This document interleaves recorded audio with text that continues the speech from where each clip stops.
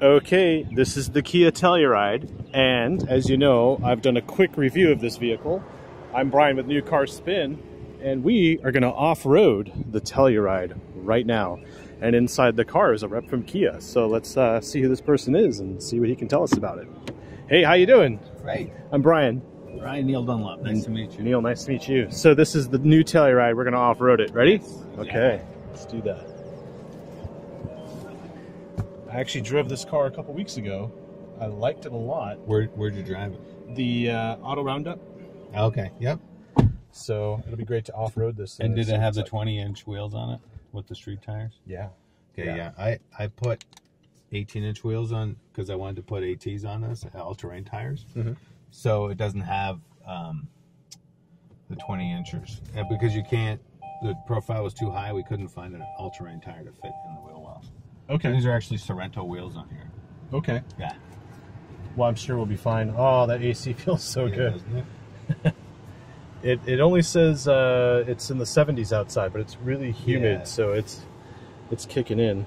All right, so this is basically the same equipped car. It's an SX, right? Yep. So we have it's not real wood. No, but Okay. you know what? It's so good that it begs the question, and people can't tell why would you? Yeah. What does it matter? Well, you did a good job on it, so Yeah. you fooled me. Right. So we're gonna off-road. This doesn't have four-wheel low, but it does have a lot of features. Yeah, and you can lock it up so it's put 25% power. Okay. To each of the wheels. Okay. And which of those buttons do we use for all this? You just press the center to lock it up, and you can turn this to change the drive modes. Okay. So, it's been doing fine in the comfort mode.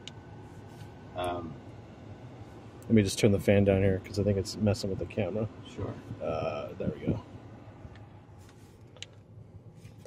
Okay, so in the modes, does it show up here?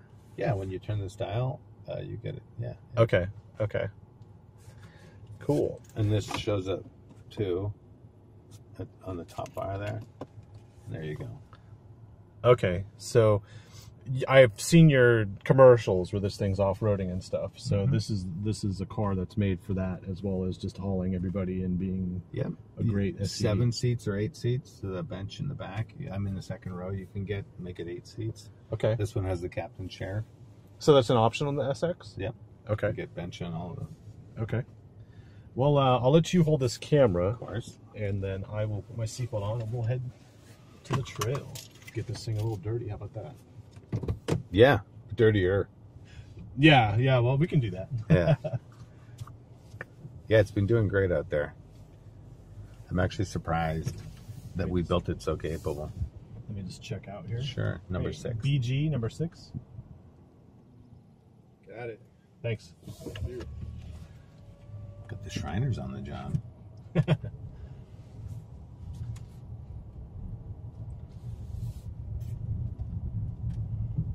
So this has the 3.6 liter 3.8, I believe it is. 3.8, okay. Yeah, just shy of 300 horsepower and about the same in torque. 291, I think. And the way the four-wheel drive works is it's torque vectoring? Yes. Okay. Brake based, right? So it'll brake the wheel without power and direct it to the other wheels. Okay. That need the power. This is pretty smooth so far. Yeah. Gotta say, it's impressive.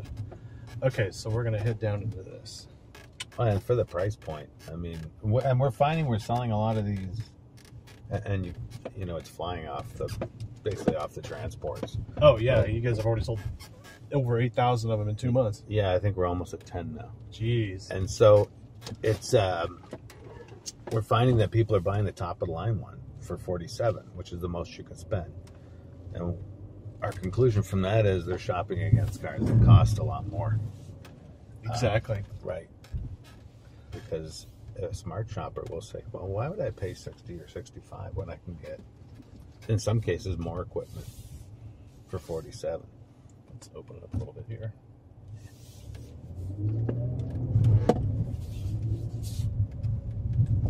Yeah, it just sends the power to wheels. You can feel it working it out.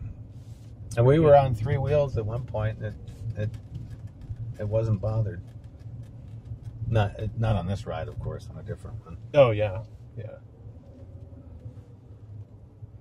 Let's go through this washboard stuff. What's that?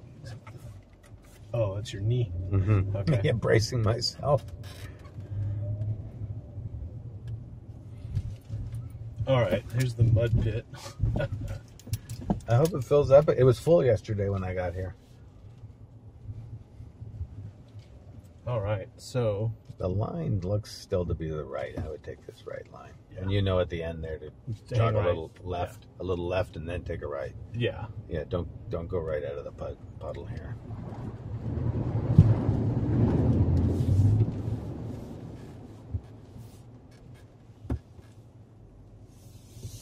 Oh, I see. It's getting splashed up and down and through. Mm-hmm. It goes down this culvert.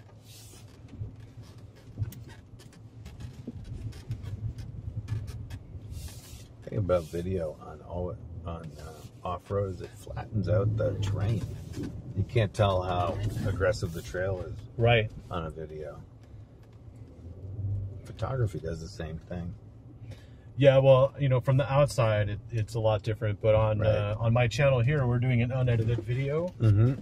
So we're just going to shoot the whole experience and then maybe do a walk around and call it a day. But this is in addition to the. Oh, it looks a little deeper on this side. Changed. Yeah. Still beats that right side. Yeah. We're going to do the off-road experience here, and then we'll talk about some of the features on a walk around. Sure. I do like the vehicle. Like it seems very capable of working out electronically. I would compare this to the Honda Passport that I drove. Mm-hmm. The Honda has a different type of torque vectoring, and this one though is behaving differently in a better way because it's able to put the power down better. Well, that's good. The other one was a 9-speed transmission. Wow, what's this one? 8-speed? I should know that off the top of my head because we have a bunch of different transmissions. This is it 8 or? Because I think it's 8 still. Okay. Yeah, not 9. Because this is not a brand new engine. This is the same engine that carried over from before. No, you can go left. Oh, really? Yep. Okay. Oh, yeah. You can do the whole Monty here. No, this is a new engine. It is? Okay. Yes. Oh, there's a phone sliding around or something in there. Somebody left something in the door pocket back there. I don't know what it is. The power down. Yeah, now you gotta step on it. And at the top, stay left. No, I think we just ground it out. Yeah. You gotta carry some speed through there. You'll be fine.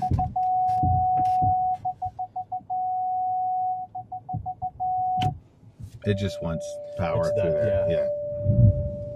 Oh, it's ridiculous. All right, let's go back, reverse.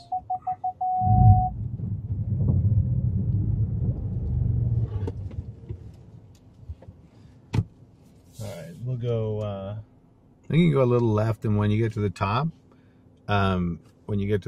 you can go a little left. Okay. Yeah. I'm just worried about that little stick out there, but I'll stay as close to that as possible. It's just this right corner I want to get away from. Okay. Yeah. Yeah, stay in it now. And now go a little left. There we go. All right. That was a challenge. I like that. Yeah. The funny thing is the Passport grounded out there too. Oh yeah. Well, once you go in that right rut, I think we're at 8 inches. Okay. 8.2 maybe 8.3 of clearance. So when some of those trucks dig those ruts, it becomes a little harder.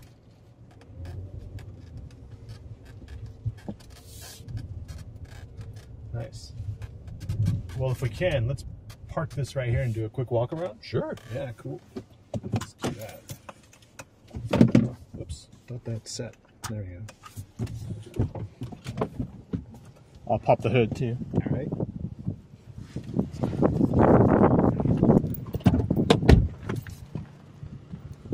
Oh yeah, nice and dirty.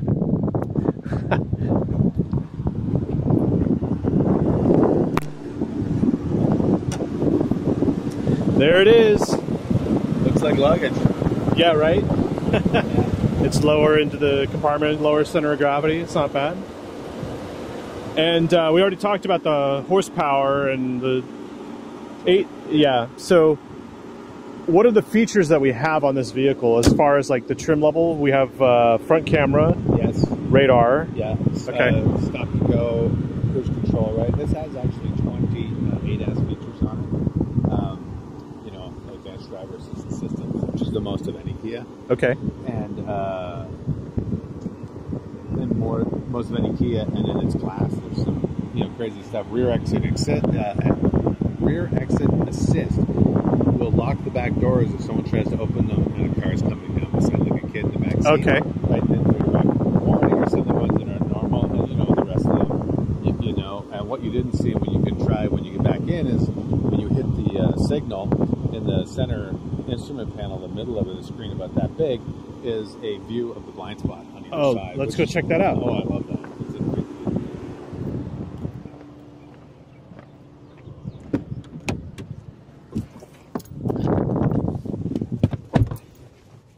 Cool. So you're saying, yeah. So you put on the right blinker, and then that camera comes on. Yeah. Wait, and that camera is inside the mirror? Yeah. Okay. Yeah, that's nice. Cool. Real. Another thing I like too is this driver talk. If you have kids, yeah, you hit this, now talk. Talking. Oh yeah, I can hear it back there. So you don't have to yell at your kids. That's one of my favorite features. Isn't yelling the good part? No. Okay. You don't. You don't just say in a quiet voice, "Don't make me turn this car or stop this car." It's much more menacing. I just want to get one at home for the sheer purpose of having my kids misbehave in the back, so I can talk to them. Right. The voice of God. Okay. There's another when you're listening to music, you can also, and your kids are doing something else and complain, you can push a button and it'll only play at the front of the vehicle too. Okay. So you can listen to your podcasts or whatever your kids can, or you can listen to yacht rock, which I like and my kids hate. Oh yeah. Yeah. You want me to hold that, or are you okay? I got this. Yeah, We're just gonna go 10 feet here. That would be good. So I got to say, it feels very competitive to the Honda Passport. Mm-hmm. We did get stuck in the same spot, which is funny. Number 6 is back. Yeah. Thank you, sir. Yeah. And what's the price on this? 47? 47. You can't pay more than 47. That's okay. Fully loaded. So you top out at 47, period. Yeah. That's and worth... starts around 30. 30. Okay. Yeah. Now, in terms of equipment, I don't know exactly what the Passport has, but I mean, I'm not sure it has heated and cooled seats in the second row and in the first row. Okay. Or 20 advanced driver safety assistance systems. Mm-hmm. Or as much space, right? And room. Yeah, what we'll do is we'll park it. We'll go and look at in the cargo area for a second. Sure. And then I think we'll call that a video. Yeah. All right. I'll leave it running so the AC. Yeah. Going. Thank you.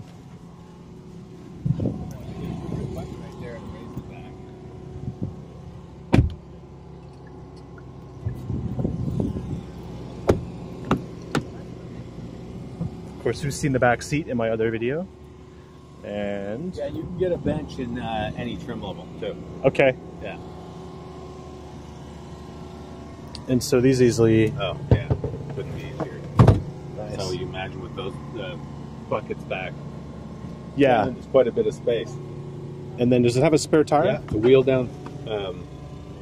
It's underneath. Okay. Rotate it out. It's a donut, but it's a real tire. Okay. And a power trunk. Yes. Very cool. Well, thank you very much, Neil. Oh, my pleasure. All right, have a good one. Thank you. Your turn. All right, that was the Telluride off-road. I would say a lot like the Passport. Price differences are there, but if you don't really off-road, then what's the difference, right? So it just comes down to the interior features and the design. It's beauty is in the eye of the beholder. So thanks for watching. Please like and subscribe and share with your friends. And think next we'll do the Rolls-Royce Cullinan. You want to take that off-road? When that person comes back, we'll see if we can get this dirtier than it already is. Thanks for watching.